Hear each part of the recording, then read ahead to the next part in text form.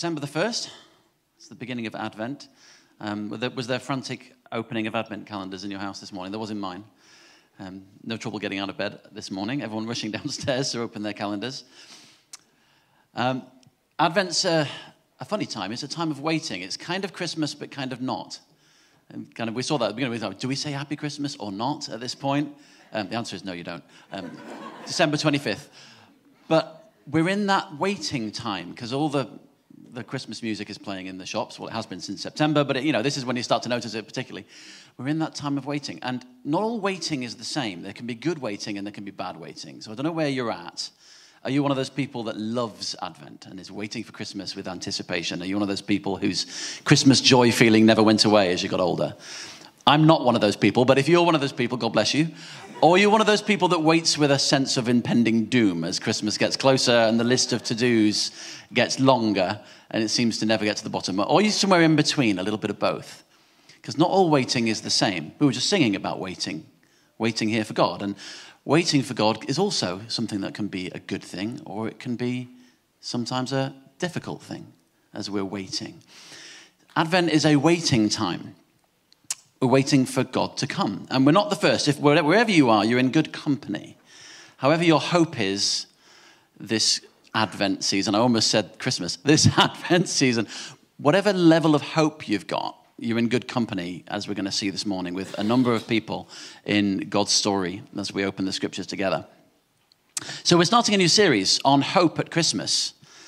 And whether you're feeling you haven't got any and you're looking forward to maybe getting some of that through the next few weeks, or whether you are one of those people who's naturally optimistic and hopeful, I hope there's something for you to take away from this series as we look at different aspects of hope in the Christmas story.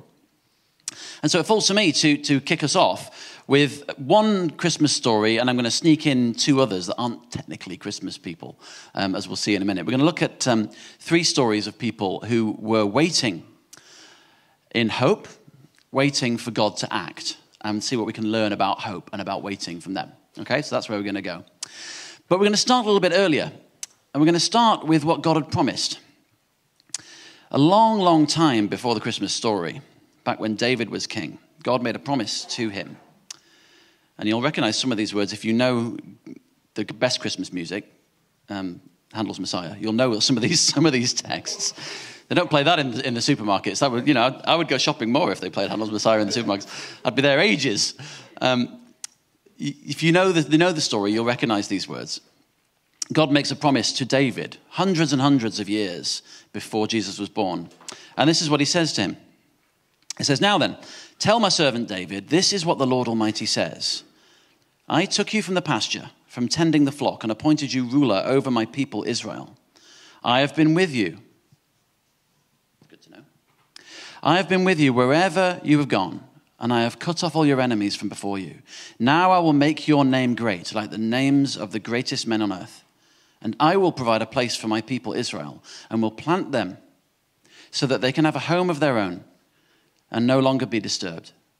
Wicked people shall not oppress them anymore, as they did at the beginning, and have done ever since the time I appointed leaders over my people Israel. I will also give you rest from your enemies. The Lord declares to you that the Lord himself will establish a house for you. When your days are over and you rest with your ancestors, I will raise up your offspring to succeed you, your own flesh and blood, and I will establish his kingdom. He is the one who will build a house for my name, and I will establish the throne of his kingdom forever. I will be his father, and he shall be my son. When he does wrong, I will punish him with a rod wielded by men, with floggings inflicted by human hands. But my love will never be taken away from him, as I took away from Saul, whom I removed from before you. Your house and your kingdom shall endure forever before me. Your throne shall be established forever."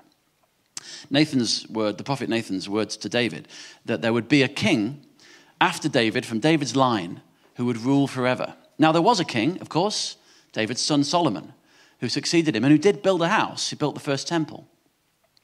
But his reign did not last forever. And so Jews were looking back on this promise at the time of Jesus. Jews were looking back and thinking, what happened to that promise? Did we get the king from the line of David whose reign would last forever? Because, of course, not so long after Solomon's reign, the people were divided. There was great division in the country. leading to the country being split in two. And eventually the people were taken away from the promised land and taken into exile. First, the northern part of the kingdom was taken away, lost to history. And then the southern part of the kingdom was taken away out of the land. So it seemed like the promises of God had failed. The promise to build a kingdom that would be established forever from the line of David. And it was hard even to trace the line of David from there on. How can you hold on to this promise when you lose the land and you lose the promise, or so it seems? And in that period of being exiled, of being taken from the land, when it seemed that the promise had gone forever, another prophet was raised up, Isaiah. And he reminded them of this promise. And he said the following words. This is taken from Isaiah chapter 9. The people walking in darkness have seen a great light. On those living in the land of deep darkness, a light has dawned. You have enlarged the nation and increased their joy. They rejoice before you as people rejoice at the harvest, as warriors rejoice when dividing the plunder. For as in the day of Midian's defeat, you have shattered the yoke that burdens them, the bar across their shoulders, the rod of their oppressor. Every warrior's boot used in battle and every garment rolled in blood will be destined for burning, will be fuel for the fire. For to us a child is born, to us a son is given, and the government will be on his shoulders. And he will be called Wonderful, Counselor, Mighty God, Everlasting Father, Prince of Peace. Of the greatness of his government and peace there will be no end. He will reign on David's throne and over his kingdom, establishing it and upholding it with justice and righteousness from that time on and forever. The zeal of the Lord Almighty will accomplish this. Sometimes it's a prophet's job to remind the people at a time when everything seems to be lost that God's promises are sure. And that's one of the things that Isaiah did. There will be a son from David's line, and his justice and his kingdom will endure forever. That must have been quite almost impossible to hold on to when you're living in exile. To say that that promise that was given to David those hundreds of years before is still holding, even when it seems that there's nothing there. And then, of course, the people returned to the land, but they didn't return to find a king on David's throne. They returned to the land to find other nations ruling over them. You ever noticed those details in the Christmas story that we think are just there to, plot things on a timeline that tell us about who was governor, when and where, about where these things happen and who was in charge? The fact that Jesus was born where he was born was because of an edict from the local ruling powers that they had to go and be counted and have a census. We're reminded that the person on the throne is not from David's line, that the Romans are ruling. The people may be back, but they're not back. They might be back in the land, but the ruler from David's line is nowhere in sight. And so there's that tantalizing sense that God's promise might be still hanging in the air. We're back in our land. We're at home, but who is on the throne? Where is the one from David's line? So that's the world into which Christmas breaks. And so the people as a whole are in that place of waiting, hoping, perhaps not hoping, perhaps despairing, wondering if God's promises of a king from David's line will ever come true, of a peaceful government with no end that would bring shalom, wholeness, peace to the land. Where is that? And so if you're a person who's waiting with hope, you're in good company, because there were some among Israel who were waiting with hope. If you're a person who doesn't wait with hope, but waits more with an impending doom, there was plenty of that going on as well. And so we're going to look at three people: Mary, Simeon, and Anna. Mary, you would expect at this time. At Advent, we had a great little reminder of the angelic announcement to Mary at the beginning of the service just there. Simeon and Anna, you might not expect, because normally we save them till February or something. But I'm going to throw them in now anyway. Three people waiting in hope. And what can we learn from them? So first, Luke chapter 1, verses 26 to 38, where you find the story of Mary. Let's read that together, and then I'll say a few things. So in the 6th month of Elizabeth's pregnancy, God sent the angel Gabriel to Nazareth, a town in Galilee, to a virgin pledged to be married to a man named Joseph, a descendant of David. The virgin's name was Mary. The angel went to her and said, "Greetings, you are highly favored. The Lord is with you." Mary was greatly troubled at his words and wondered what kind of greeting this might be. But the angel said to her, "Do not be afraid, Mary. You have found favor with God. You will conceive and will give birth to a son, and you're to call him Jesus. He will be great and will be called the Son of the Most High. The Lord God will give him the throne of his father David, and he will reign over Jacob's descendants forever. His kingdom will never end." "How will this be?" Mary asked the angel, "since I am a virgin?" The angel answered, "The Holy Spirit will come on you, and the power of the Most High will overshadow you. So the Holy One to be born will be called the Son of God. Even Elizabeth, your relative, is going to have a child in her old age, and she who is said to be unable to conceive is in her 6th month. For no word from God will ever fail." "I am the Lord's servant," Mary answered. "May your word to me be fulfilled." Then the angel left her. We're told that this was in a town in Galilee. It's a fairly insignificant place unless you know your Old Testament prophecies. And if you know them, you know that there was a promise that the land of Galilee would see the birth of a king. Not just a geographical detail, recalling Isaiah's words to the people, a town in Galilee, we're told. And we're told that the Lord God will give this promised child the throne of his ancestor David. And again, that's not coming out of nowhere, as we've just seen. This is a holding on of the promise of 2 Samuel to David, repeated by the prophet Isaiah in exile, and now repeated to a peasant girl. How on earth can this be? How is this going to happen? The most unlikely of people in what might seem the most unlikely of places is given this promise. And the angel says to Mary, "Look at Elizabeth. If you think this is too impossible, have a look at your relative. Look at Elizabeth, who was said to be barren, who was said to not be able to have children, and is in her 6th month of pregnancy." And the angel reminds Mary that the two women they might be different in many ways. Elizabeth is very advanced in years, married. Mary, very young and unmarried. But they have this one thing in common. They're both to experience something miraculous in their lives. They're both to see the birth of a son against all the odds. And Gabriel's the one who gets to tell them both. And the thing that they have in common is this simple truth, that nothing is impossible with God. The God who brought the world out of nothing.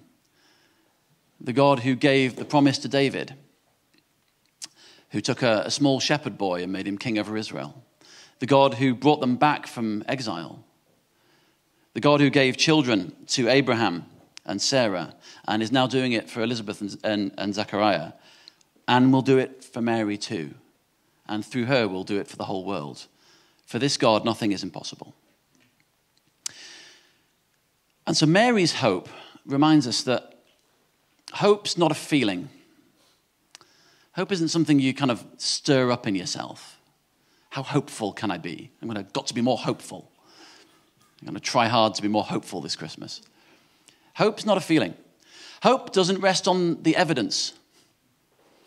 If you look around at this Christmas period, I don't remember in my life anyway a Christmas period quite so strange as this one. We've got a December election that's likely to divide the country. Please, Lord, no, but all the signs point that direction, whichever way it goes. We have got terror attacks on our streets. We've got massive economic division. We've got a world that seems to be teetering on the edge of the return of nationalism. The far right are rising, and with it, the sometimes equally violent response. So all the evidence points to, I'm really depressing you, aren't I? All the evidence points to not having hope this Christmas. And that's before we even get into our own stories and our own lives and the financial difficulties we face, the family difficulties we face, the seeming darkness that is around us. Hope doesn't work from the evidence or from what we feel. If you place your hope on the evidence or from what you feel, it cannot stand. You'll have good times and bad times. Mary reminds us that hope doesn't look at the evidence or with what seems to be possible. Hope clings to the promise that in a land of darkness, a light will shine. It clings to the promise that God brings light. Always has. It's kind of his thing. The hope that God is the God who brings things from nothing. He's not the God who just kind of makes us feel hopeful. He's the God who does things. And so hope is not based on the evidence. It's not the power of positive thinking. It's based on the character of the God of the Bible, the one who speaks and things become that weren't. The God who brings things out of nothing and the God who keeps his promises to his people. Paul, writing to the church in Rome, said, "For in hope we were saved. Now hope that is seen is not hope. For who hopes for what is seen? But if we hope for what we do not see, we wait for it with patience." Hope clings to the impossible. Or rather, it clings to the God of the impossible. That's what hope is, whether you feel it or not. And so that's Mary.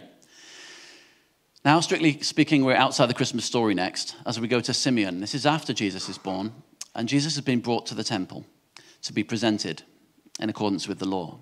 In Luke chapter 2, verses 25 to 35.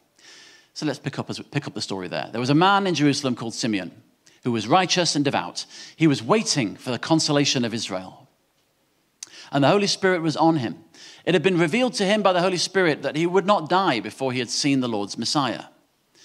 Moved by the Spirit, notice how often the Spirit is mentioned in Luke's telling of the story, classic Luke. He went into the temple courts.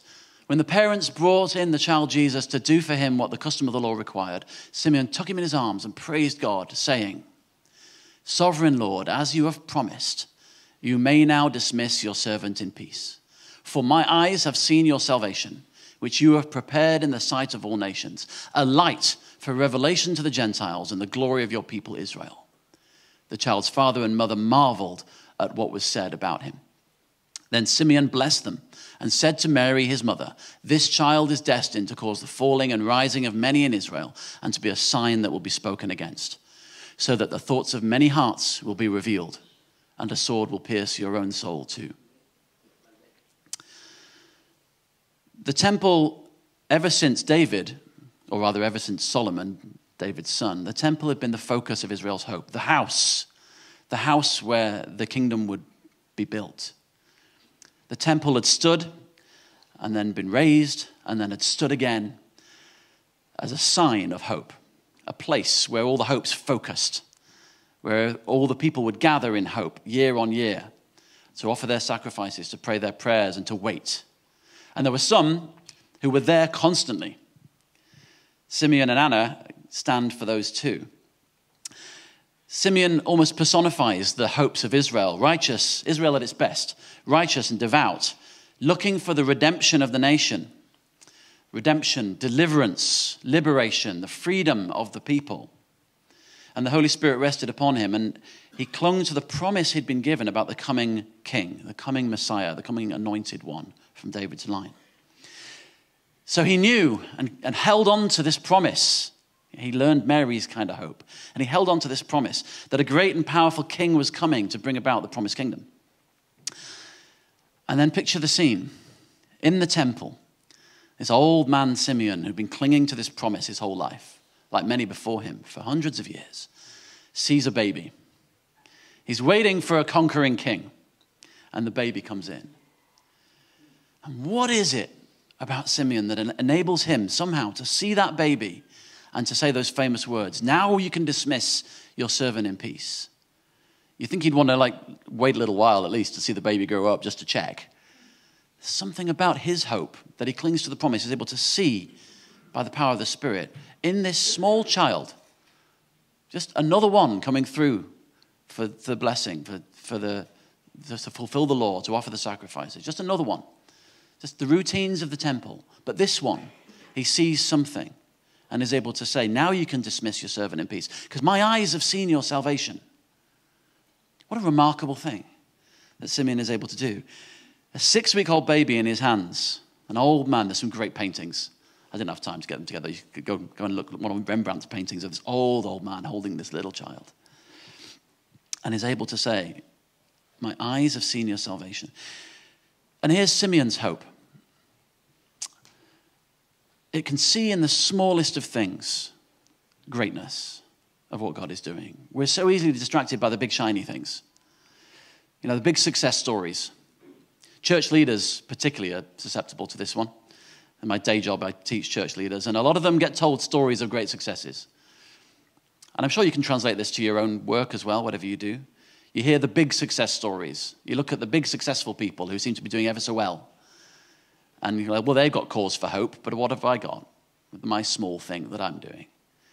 Simeon's kind of hope looks at the small things. It doesn't look at what's powerful or important by the world's standards. It looks at the small things. It looks at a small 6-week-old baby and says, here's the salvation of the people. That's impossible. That's only the kind of hope that the Holy Spirit can bring, as the Holy Spirit lets us see, enables us to see what God is doing in the small things, and doesn't see the world the same way. Doesn't look to the big, shiny, powerful ones, but looks to the weak and the small and says, there is salvation, there is hope. It doesn't judge by appearances, just as God didn't judge by appearances when he called the shepherd boy David and picked the small one of the brothers and said, here is my king. And so guided by the Spirit, Simeon sees that this son of David, only 6 weeks old at this point, this son of David is the salvation of Israel. And not only of Israel, but a light for revelation to the Gentiles, to all peoples. So not only does he see the fulfillment of the promise and the hope in this child, he sees that that promise actually goes far beyond what he'd hoped. What a remarkable thing to see in what seems to be small, this vulnerable child, dependent on everyone around them for their very existence, to see there not only the salvation of Israel, but light to all people, to us, because of that 6-week-old baby that Simeon held and blessed. But there's a somber note, which I'm sure you picked up on, to Simeon's blessing. And he says that this child, destined to rule over all of God's kingdom, will win that victory at a great cost. A great cost to himself, and a great cost that would become a sword that would pierce his mother's soul, as against all the laws of nature, she will bury her child.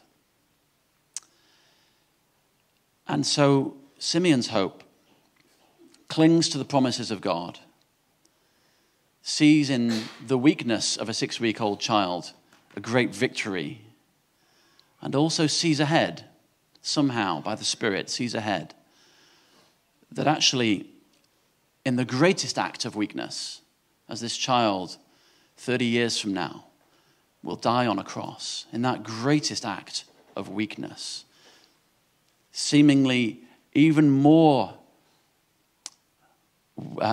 broken, weak, at the mercy of all around them, even more so than this baby, that man on the cross, that will represent the enthronement of God's king and the establishment of his kingdom that will know no end. And not in great triumph, but in the procession out to the cross in shame, as Jesus dies to do away and deal with my sin, with your sin, and to establish the throne of his kingdom forever. Not in the way that anyone expected.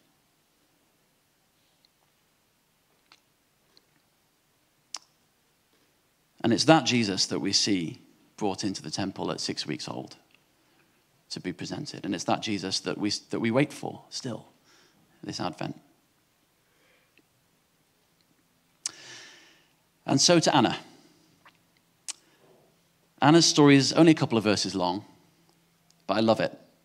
It's great. I mean, Simeon and Anna, as one commentator said, as I was studying this passage this week, they're Israel in miniature, he said. Israel at its best, devout, obedient, constant in prayer, led by the Holy Spirit, at home in the temple, longing and hoping for the fulfillment of God's promises. And so here's her story. There was also a prophet, Anna, the daughter of Penuel, of the tribe of Asher. She was very old. She had lived with her husband 7 years after her marriage and then was a widow until she was 84. She never left the temple but worshipped night and day, fasting and praying. Coming up to them at that very moment, she gave thanks to God and spoke about the child to all who were looking forward to the redemption of Jerusalem. Waiting, fasting and praying for the deliverance of Israel, of the city Jerusalem, waiting in the temple for 60 years, Can you imagine? I'm not very good at waiting. Advent's hard for me. I want Christmas to hurry up and come. I want my presents. I want my holiday, actually.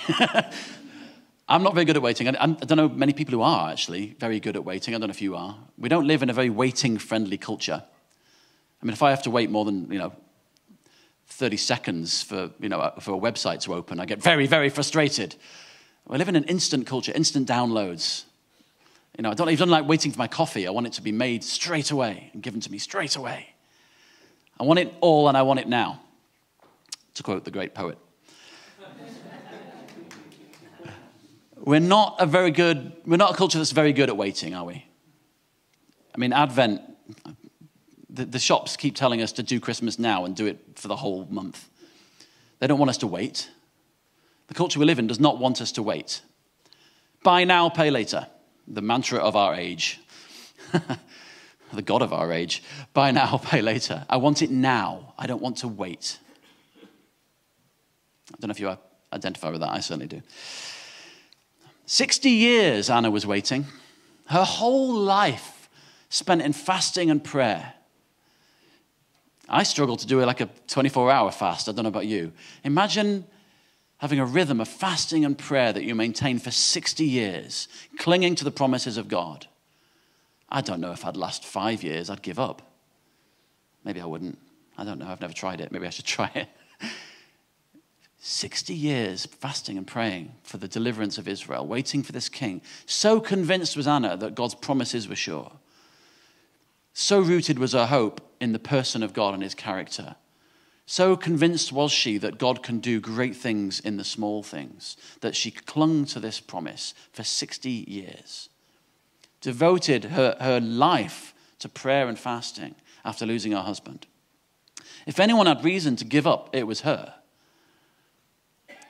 A young marriage cut short after only a few years. The promises of God seemingly unanswered, living under the oppression of a foreign ruler. If anybody had reason to give up on hope, it was Anna. And yet there she was, day after day in the temple, fasting and praying and waiting for the deliverer to come. What a wonderful lady. I'm looking forward to meeting her one day. Ask her how on earth she did it.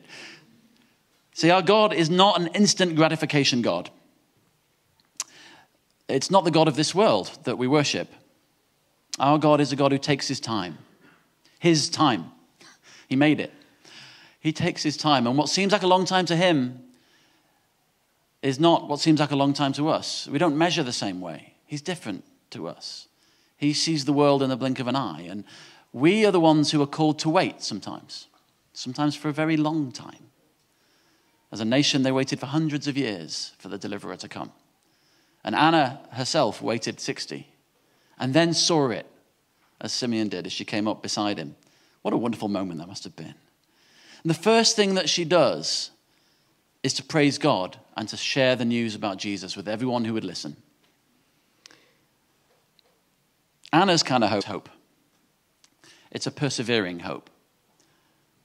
It's a long, slow, praying, fasting, waiting hope.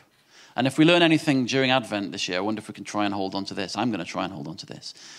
That our God is not an instant gratification God. I don't pray once and then get grumpy when he doesn't answer. Actually, hope requires perseverance. It requires holding against the odds to the promises of the God who made them. Anna's kind of hope is what we need. There's hope out there, actually, in the world. There's a lot of people waiting.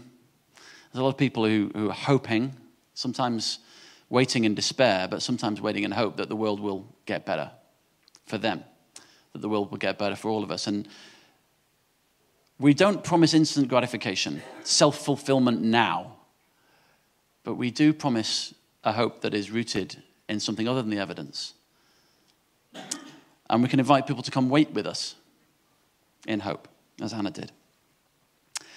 So what can we learn from these three about hope this Advent? Well, whether we feel it or not, between now and the 25th, whether the evidence points to it or not, we can learn that, like Mary, hope doesn't depend on our feelings or what we can see.